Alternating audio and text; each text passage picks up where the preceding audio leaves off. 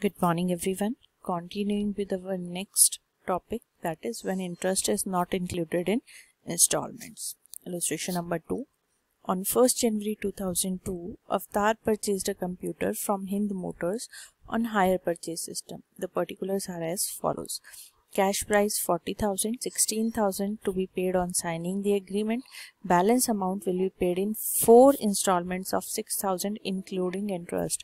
अब इसमें एक चीज़ देखिए, यहाँ बेशक लिखा हुआ है इंक्लूडिंग इंटरेस्ट, लेकिन जब हम इसको कैलकुलेट अगर करें 40,000 आपका कैश प्राइस है, आपका इंस्टॉलमेंट्स आपने 6,000 की 4 इंस्टॉलमेंट्स पे करनी है, तो 6 इंटू 4 24,000, 24 प्लस 16 आपका 40,000 हो जाता है। इसका मतलब जो आप इंस्टॉलमेंट दे रहे हैं 6,000, उसमें आपका इंटरेस्ट इंक्लूडेड नहीं है। 6,000 प्लस इंटरेस्ट जो है वो आपको पे करना है। Then interest to be charge on outstanding balance at the rate of 10% per annum.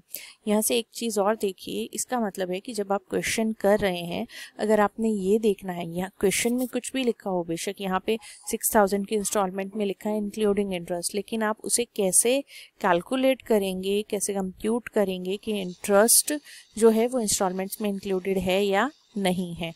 आप कैश प्राइस को कंपेयर करेंगे, जो भी आपने जो डाउन पेमेंट की है प्लस जो भी आपका इंस्टॉलमेंट का टोटल है, उन दोनों के एडिशन जो करके आएगा आपका अमाउंट, उससे अगर इक्वल है दोनों, इसका मतलब इंटरेस्ट इंक्लूडेड नहीं है। अगर इक्वल नहीं है तो इसका मतलब कि इंटरेस्ट जो है आपका उसमें इंक्लूडेड है। जैसे हमने जो फर्स्ट क्वेश्चन किया था उसमें जब हमने टेबल बनाया था, तो यहाँ पे ध्यान से देखिए, इस टेबल में हमने जो टोटल आपका प्रिंसिपल अमाउंट था वो 34018 आ रहा था, और जो टोटल इंस्टॉलमेंट्स आप पे कर रहे थे वो कर रहे थे 40,000 की।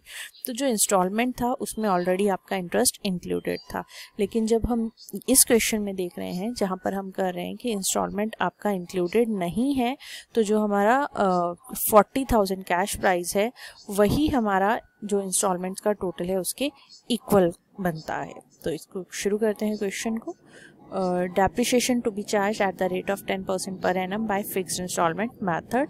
Prepare computer account and vendor account in the books of higher purchaser. Show how the computer account would appear in the balance sheet of purchaser. तो अब यहाँ पर देखिए, इंस्टॉलमेंट को आपने ऐड, जो इंस्टॉलमेंट आपकी है 6,000 की, उसमें आपने ऐड करना है हर बार इंटरेस्ट जो आपका ड्यू बनता है। तो हमने इंटरेस्ट के लिए टेबल बनाया। सबसे पहले कैश प्राइस जो कंप्यूटर का था वो था 40,000। Amount at the time of delivery आपने जो पे की दैट इज 16,000। तो प्रिंसिपल अमाउंट जो पे हुआ दैट इज 16,000। इंस्टॉलमेंट में हमने 16,000 लिख दिया। देन आपने नेक्स्ट जो पे किया है प्रिंसिपल अमाउंट जो इंस्टॉलमेंट का दैट इज 6,000। तो 24,000 में से 6,000 माइनस किया और 6,000 हमने प्रिंसिपल का इंस्टॉलमेंट पे किया। अब जो आपका इंटरेस्ट चार्ज होगा वो बैलेंस अमाउंट पर चार्ज होगा, और इंटरेस्ट आपका क्या है, क्लियरली मेंशन है, interest to be charge on outstanding balance at the rate of 10% per annum. तो 24,000 पे 10% आपने इंटरेस्ट निकाला, वो बना 2,400। तो 6,000 प्लस 2,400 8,400 की आपकी इंस्टॉलमेंट बनेगी। देन नेक्स्ट ईयर में अगेन 6,000 आप पे कर रहे हैं प्रिंसिपल का इंस्टॉलमेंट जो है, तो 18 माइनस 6 आपका जो बैलेंसिंग फिगर है गया 12 हो गया। अब 18,000 का 10% इंटरेस्ट 1,800, तो 6,000 प्लस 1,800 7,800 की आपकी इंस्टॉलमेंट बनी। देन अगेन 6,000, तो 12,000 माइनस 6,000, आपका 6,000 प्रिंसिपल में गया, और ये बैलेंसिंग फिगर आपकी 12,000 थी, तो 12,000 इंटू 10/100 1,200 का आपका इंटरेस्ट बना। तो 6,000 प्लस 1,200 7,200 की आपकी इंस्टॉलमेंट की अमाउंट बनी। देन लास्ट ईयर में 6,000 आपने पे किया, प्रिंसिपल में 6,000 गया, 6,000 के ऊपर इंटरेस्ट आपने चार्ज किया 10% से 600, तो इंस्टॉलमेंट की अमाउंट आपकी बनी 6,000 प्लस 600 6,600 की। तो प्रिंसिपल सम जो पे हुआ दैट इज 10,000, इंटरेस्ट जो बना 6,000, और टोटल जो इंस्टॉलमेंट्स थी, इंस्टॉलमेंट प्रिंसिपल प्लस इंटरेस्ट, वो बना आपका 46,000 रुपीज। तो बाकी जो क्वेश्चन है हमारा एज इट इज चलेगा। जैसे हमने जर्नल एंट्रीज से हमने लेजर्स बनाए थे, सेम तरीके से आप यहाँ पर डायरेक्ट या तो लेजर्स बना सकते हैं, या फिर आप जर्नल एंट्रीज बना के फिर लेजर्स बना सकते हैं। कंप्यूटर अकाउंट आपने हिंद मोटर से खरीदा 40,000 का, डेप्रिसिएशन चार्ज किया, डेप्रिसिएशन फिक्स्ड मेथड से लिखा हुआ है आपका, fixed instalment method 10% per annum. तो आपका 40,000 पे आप 10% 4,000 एवरी ईयर डेप्रिसिएशन आपका चार्ज हो जाएगा। बैलेंस अमाउंट आ गई 36,000, कैरी फॉरवर्ड किया, डेप्रिसिएशन लगाया उस ईयर का 4,000, then again balance 32,000। Next year carry forward किया, अगेन डेप्रिसिएशन 4,000 का, balance amount 28,000। Next year carry forward हुआ 28,000 का, डेप्रिसिएशन 4,000 का, एंड बैलेंस अमाउंट 24,000।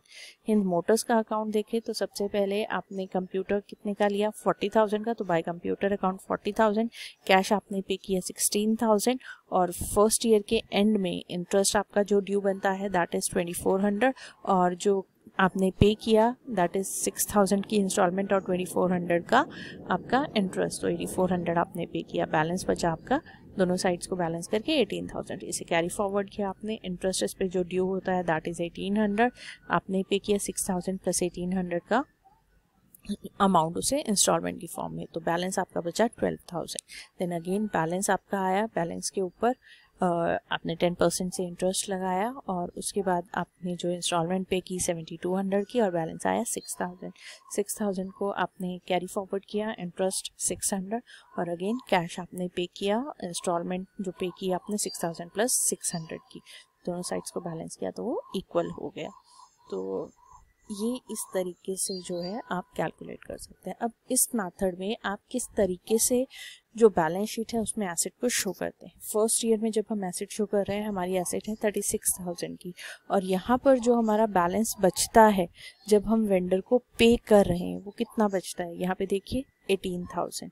तो 18,000 को हम यहाँ से माइनस कर रहे हैं वेंडर के अकाउंट से 18,000। देन अगेन नेक्स्ट ईयर में जब हमने 36,000 के ऊपर हमने जो डेप्रिसिएशन माइनस किया, डेप्रिसिएशन 4,000 का था, 36,000 माइनस 4,000 डेप्रिसिएशन माइनस करके क्या आया 32,000 का। वेंडर अकाउंट में कितना नेक्स्ट ईयर में बैलेंस बच रहा है आपका 12,000, ये 12,000। सिंपल सी दो चीज़ें देखिए, यहाँ पे जो है आपका बैलेंस है आपकी एसेट का, कंप्यूटर का बैलेंस 36,000, 32,000, 28,000, 24,000, और यहाँ पर बैलेंस है आपका वेंडर अकाउंट में जो बैलेंस है 18,000, 12,000, 6,000। तो वही चीज़ हमने की, 36,000 माइनस 18,000, नेक्स्ट ईयर में 32,000 माइनस 12,000, 28,000 माइनस 6,000, एंड 24,000 माइनस नील आ गया आपका। मतलब पहले जो कंप्यूटर की वैल्यू है हमने वो मेंशन की, और उसके बाद जो वेंडर अकाउंट में बैलेंस है उसे हमने उससे लेस किया, और जो अमाउंट आया उसको हम बैलेंस शीट में शो कर रहे हैं। तो इसके साथ ये जो टॉपिक है हमारा कंप्लीट होता है। नेक्स्ट टॉपिक हम कंटिन्यू करेंगे हमारे next lecture. Thank you so much.